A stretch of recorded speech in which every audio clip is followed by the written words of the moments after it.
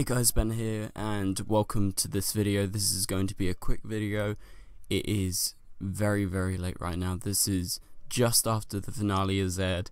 I thought, why not make a video just quickly talking about the ending, because you know, I'm going to make a proper video on this. I'll have my review, I'll have my full breakdown, but just right now my initial reactions to the ending. So they confirmed in the ending, the post-credit scene, that Crisis on Infinite Earths is happening in 2019. We were all expecting it, and it doesn't really come as a surprise, but it's a cool ending, you know, with them going into the sort of place, and then Gideon, you know, the screen actually flicking down, changing the date, and this is due to the timeline changes. And so we saw Nora get erased in the episode because of the timeline changes, and in this version of the future, now this version of Nora doesn't exist. That's not to say that, you know, Nora doesn't exist ever, like in this form. I think she does, I think she can return, but you know, for now she's gone, and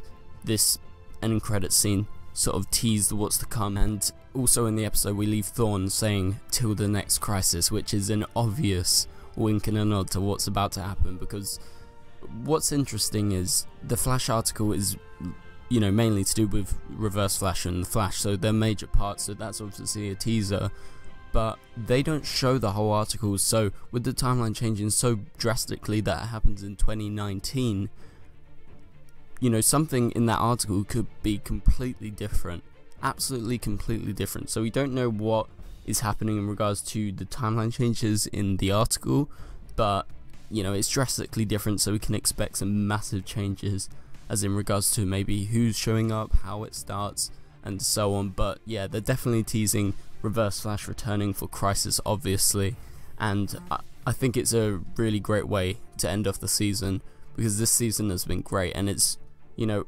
very Reverse Flash heavy, and it's been great, and it's definitely leading into Crisis with Reverse Flash. Alright, so thank you guys so much for watching this video. I know it's been very short, but please be sure to check out my review later today. Also, I have an ending breakdown on the full ending. This is just a quick reaction. So thank you so much for watching, and I'll see you guys later. Goodbye.